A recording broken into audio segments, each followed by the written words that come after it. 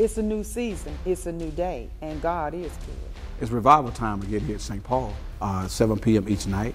Our revival preacher once again will be Dr. Wesley McLaughlin, the great pastor of the Mount Olive Missionary Baptist Church in Petersburg, Virginia. We always have it together. I'm not talking to those church folk that have been so perfect and want to brag about you getting so clean.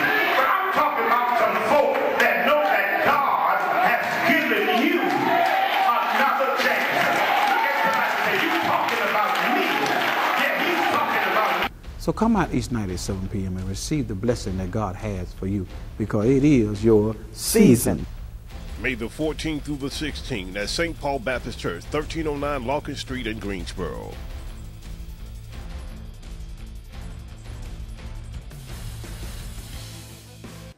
The marks of a healthy church.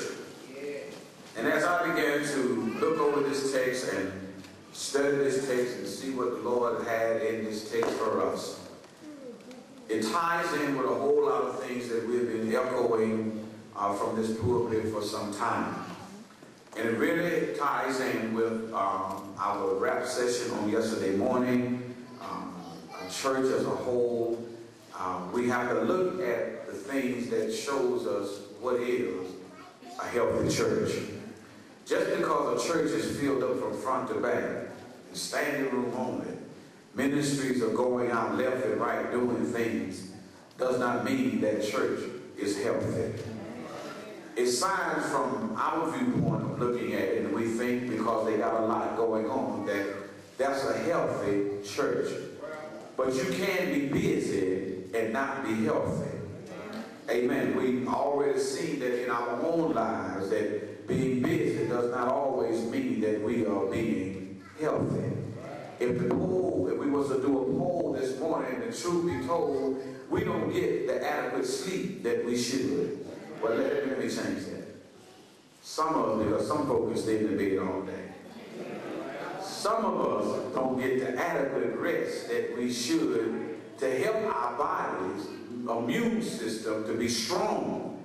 We don't eat the proper amount of vegetables to help our immune system, and that's why when sickness comes, it just wipes us out because we have not done the right thing. Even though from my outside appearance, I may look healthy, I may talk healthy, it might even act healthy, but knowing that I'm not healthy. And that's why we say that we look at this as the marks of a healthy church. To see where we are, to help us to get focused in how to become a healthy church according to what God has already institutionalized in His Word. And this is the description that God has for the church as these marks. Paul's greeting here is different from his greeting of all other letters in which Paul wrote. Here he does not refer to himself as the apostle of the Lord Jesus Christ. And the reason that Paul does not do that, he does not have to defend his call from God, his relationship with the church at Philippi was just what it should be. A relationship founded and rooted in Jesus Christ. And the love and respect that they had for one another. Here Paul has his son in the ministry, Timothy, with him. And here they're greeting upon the church and speaking, as Paul said, Paul and Timothy, the servant of Jesus Christ. We all know that we're servants, amen? One thing that I don't want us to ever lose out on is the servant's mentality.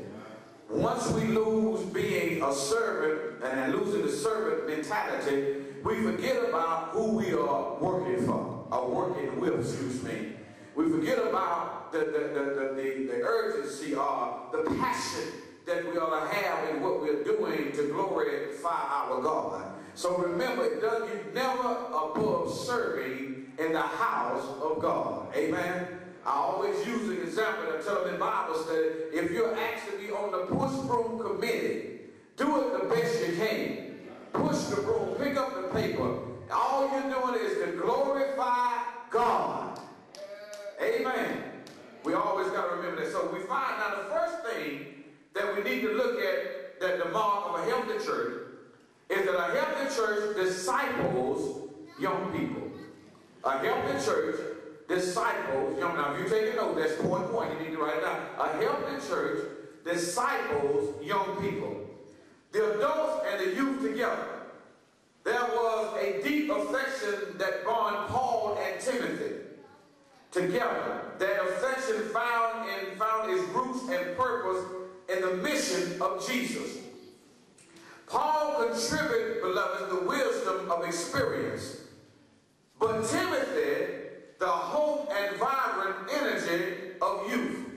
That's why, beloved, we need the young folk. And the young folk need us. Amen. Because the Bible says that beloved, that he said, at one point in the scripture, he said, the old man dreamed dreams. I mean, he dreamed about stuff that he used to could do, or he wished he could do. But then the young man see visions of now things that are happening that they go into. So we need each other. And we need to understand that we have to help disciple the young people to understand the purpose of Christ for their lives. Instead of us, beloved, want to stereotype them and say they are just like the rest of them, let's get to know them. See, I told y'all to tie in with the meeting on yesterday. This is God's divine providence. That we need to learn how to cross those bridges and say, I need you and you need me. Amen. Instead of just turning our noses up, because, you know, we've been where they've been.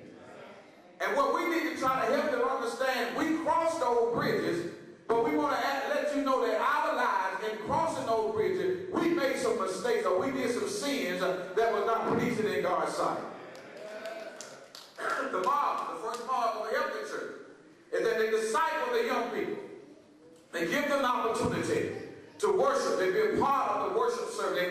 They involve them. They're just going to let them sit there and do nothing. And I've always echoed and said to us, a church without young people will soon die. And that's what we don't want to happen at St. Paul. We need to be taking our young people under the wings and letting them know that we love them, but also grooming them for the ministry. Let them know about our Lord and Savior, Jesus the Christ. Now, the adults always hold the primary responsibility and privilege of taking hold of the young people and making disciples of them. They're not going to come on their own. We got to go get them. Come on, talk back to them if you can now. We can't sit there and say, well, they're going to be all right. They're on the choir. Or they're on the mind ministry. Or they're on the praise dance ministry. They're on the usher ministry. We can't sit there. We got to go get them because some of them need that special nurturing that we have. Amen. That's what he's saying. We can't expect them. And then we have to carry ourselves in a way where they will want to come to us. Even going and get them, just not let that be a one-time thing, but being able to come to us and say, look, we're here for you. But then, you know, when we start to share, when we start to talk about each side, we can learn something from one another. Yeah. The older people, once they get older, we can learn today's slang. We can learn the words that they use, and that help us understand when they say certain words, we know what they're getting off, they're talking about. Amen. See, like my mentor said yesterday, this young man was floss. See, some folk, young folk, what is floss? And Brother Larry had to let him know he was sharp, he was dead eye. See, the same, just changing the word mean the same thing. But if we fail to build the relationship between each other, we will lose all that.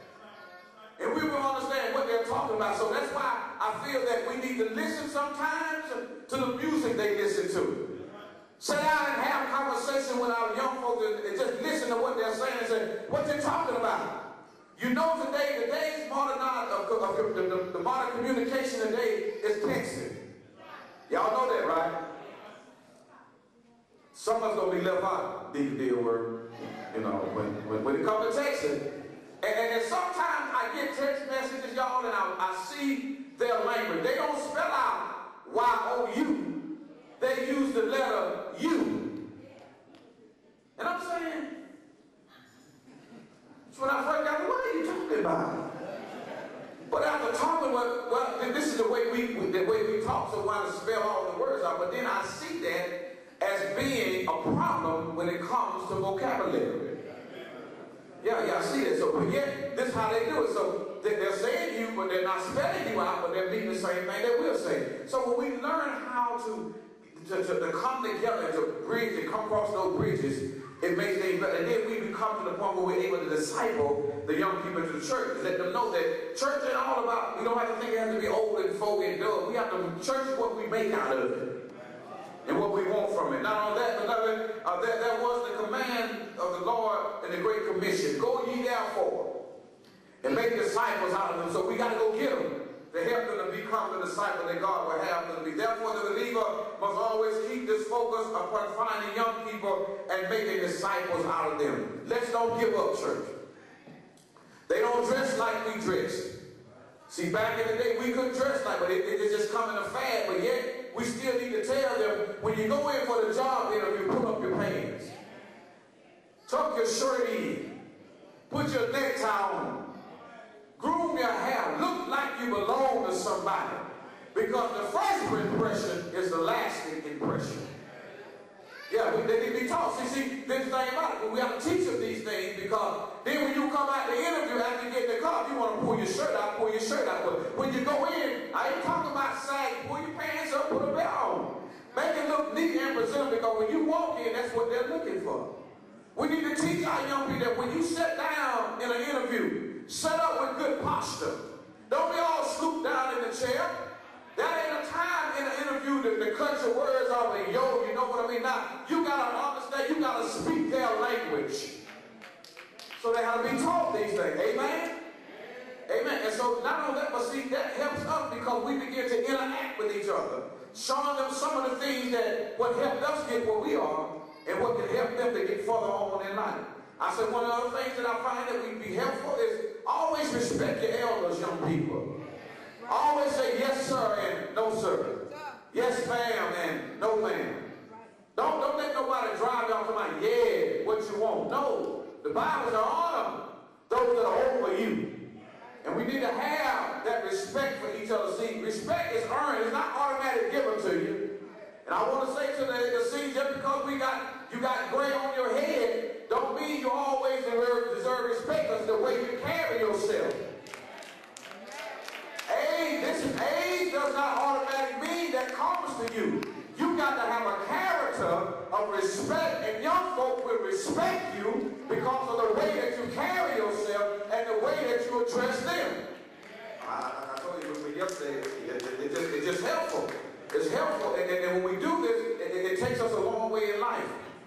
It takes a long way in life, and you never understand. Young people, I know a lot of the young people don't see that as being that much important, but it takes you a long way. They may laugh at you in school but yet it's still, you know where you're headed to. You know where you're headed to. So the first thing that he says to us as a church is that the only way that we would be able to tell that the church is healthy is that we are grooming young people to be disciples. It's a new season. It's a new day. And God is good. It's revival time again here at St. Paul, 7 p.m. each night. Our revival preacher once again will be Dr. Wesley McLaughlin, the great pastor of the Mount Olive Missionary Baptist Church in Petersburg, Virginia. Always have it together. I'm not talking to those church folk that have been so perfect and want to brag about you getting so clean. But I'm talking about some folk that know that God has given you another chance. Look at somebody and say, you talking about me? Yeah, he's talking about me. So come out each night at 7 p.m. and receive the blessing that God has for you, because it is your season. May the 14th through the 16th at St. Paul Baptist Church, 1309 Larkin Street in Greensboro.